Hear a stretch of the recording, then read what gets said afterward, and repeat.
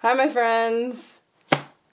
We're recording in black and white today because I got my camera stuck in black and white and I don't know how to get it off right now.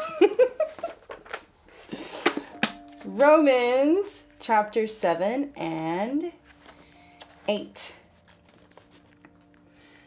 Know ye not, brethren, for I speak to them that know the law, how that the law hath dominion over a man as long as he liveth? For the woman which hath a husband is bound by the law to her husband, so long as he liveth.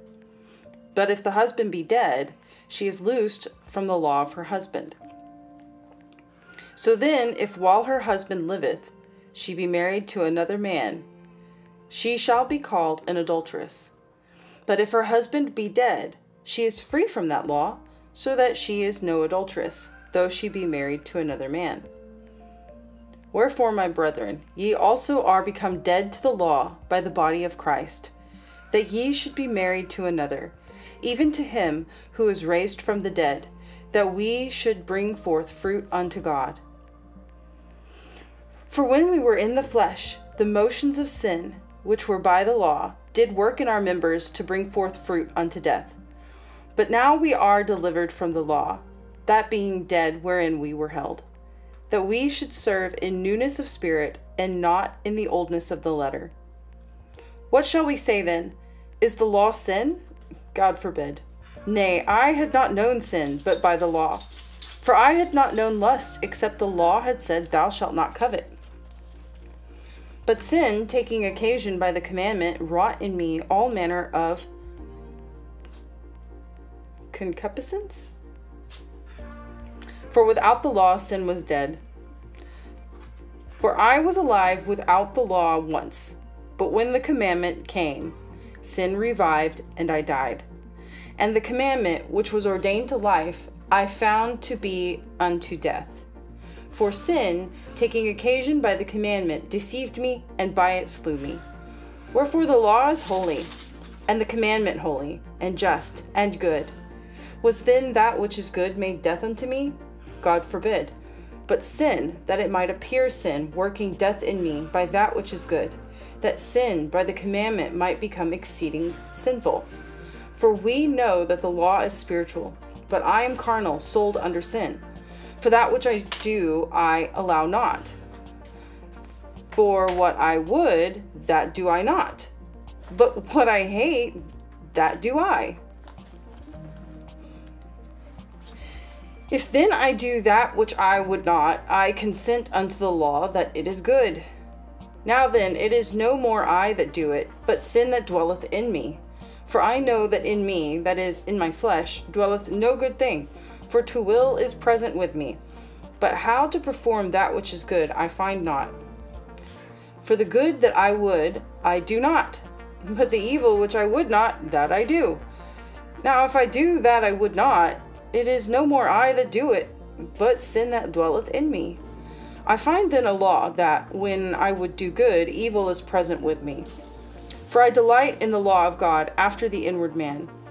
But I see another law in my members, warring against the law of my mind, and bringing me into captivity to the law of sin which is in my members. O wretched man that I am, who shall deliver me from the body of this death? I thank God through Jesus Christ our Lord. So then with the mind I myself serve the law of God, but with the flesh the law of sin. There is therefore now no condemnation to them which are in Christ Jesus, who walk not after the flesh, but after the Spirit. For the law of the Spirit of life in Christ Jesus hath made me free from the law of sin and death. For what the law could not do, in that it was weak through the flesh, God sending his own Son in the likeness of sinful flesh, and for sin condemned sin in the flesh, that the righteousness of the law might be fulfilled in us, who walk not after the flesh, but after the Spirit. For they that are after the flesh do mind the things of the flesh, but they that are after the Spirit, the things of the Spirit. For to be carnally minded is death, but to be spiritually minded is life and peace. Because the carnal mind is enmity against God, for it is not subject to the law of God, neither indeed can be. So then they that are in the flesh cannot please God. but ye are not in the flesh, but in the Spirit, if so be that the Spirit of God dwell in you. Now if any man have not the Spirit of Christ, he is none of his. And if Christ be in you, the body is dead because of sin, but the Spirit is life because of righteousness. But if the Spirit of him that raised up Jesus from the dead dwell in you, he that raised up Christ from the dead shall also quicken your mortal bodies by his Spirit that dwelleth in you. Therefore, brethren, we are debtors, not to the flesh, to live after the flesh. For if you live after the flesh, you shall die. But if you, through the Spirit, do mortify the deeds of the body, you shall live. For as many as are led by the Spirit of God, they are the sons of God. For ye have not received the spirit of bondage again to fear, but ye have received the Spirit of adoption, whereby we cry, Abba, Father. The Spirit itself beareth witness with our spirit that we are the children of God. And if children, then heirs, heirs of God, and joint heirs with Christ, if so be that we suffer with him, that we may be also glorified together.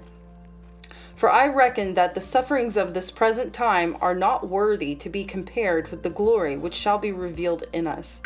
For the earnest expectation of the creature waiteth for the manifestation of the sons of God. For the creature was made subject to vanity, not willingly, but by reason of him who hath subjected the same in hope. Because the creature itself also shall be delivered from the bondage of corruption into the glorious liberty of the children of God. For we know that the whole creation groaneth and travaileth in pain together until now. And not only they, but ourselves also, which have the first fruits of the Spirit, even we ourselves groan within ourselves, waiting for the adoption, to wit, the redemption of our body. But we are saved by hope. But hope that is seen is not hope. For what a man seeth, why doth he yet hope for? But if we hope for that we see not, then do we with patience wait for it. Likewise, the Spirit also helpeth our infirmities. For we know not what we should pray for as we ought. But the Spirit itself maketh intercession for us with groanings which cannot be uttered. And he that searcheth the hearts knoweth what is the mind of the Spirit, because he maketh intercession for the saints according to the will of God. And we know that all things work together for good to them that love God, to them who are the called according to his purpose.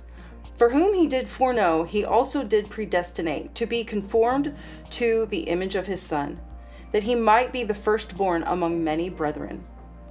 Moreover, whom he did predestinate, them he also called, and whom he called, them he also justified, and whom he justified, them he also glorified. What shall we say to these things? If God be for us, who can be against us? He that spared not his own Son, but delivered him up for us all, how shall he not with him also freely give us all things? Who shall lay anything to the charge of God's elect? It is God that justifieth. Who is he that condemneth? It is Christ that died, yea rather that is risen again, who is even at the right hand of God, who also maketh intercession for us. Who shall separate us from the love of God? Shall tribulation, or distress, or persecution, or famine, or nakedness, or peril, or sword? As it is written, For thy sake we are killed all the day long. We are accounted as sheep for the slaughter. Nay, in all these things we are more than conquerors through him that loved us.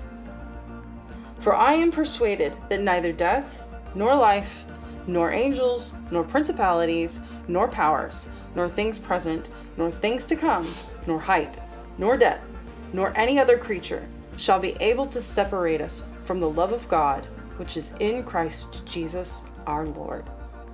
Amen. Be blessed.